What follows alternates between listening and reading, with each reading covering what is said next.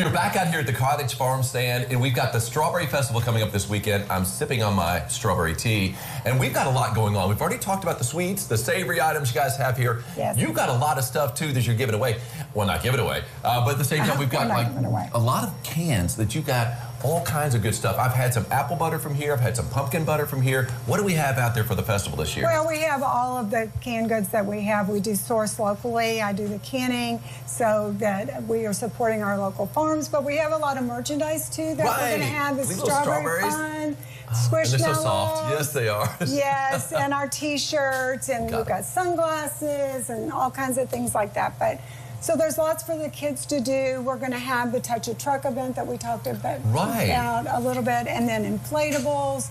We're also going to have over 150 vendors, which they have got everything from under the sun. It's and really live fun. Music, too. Now, I know Annabelle Wickledge is going to be out here, right? She is. We're very excited to have her, and Dakota Hayden is back with us.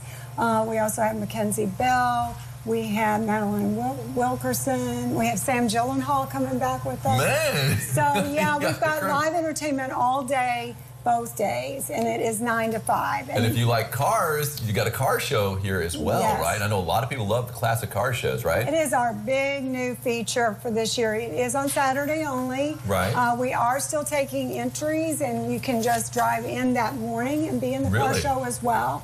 Right. A lot of people wait to see what the weather is going to be for that. That always helps. But the weather is going to be beautiful because you're ordering it. We'll make sure of it.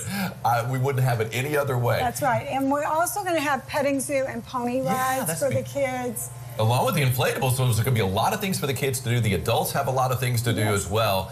And all you have to do is come on out here to the Cottage Farm Stand. What are the hours that's going to be open? So 9 to 5 on Saturday and Sunday. And we have plenty of food to keep you hydrated and keep your energy level up.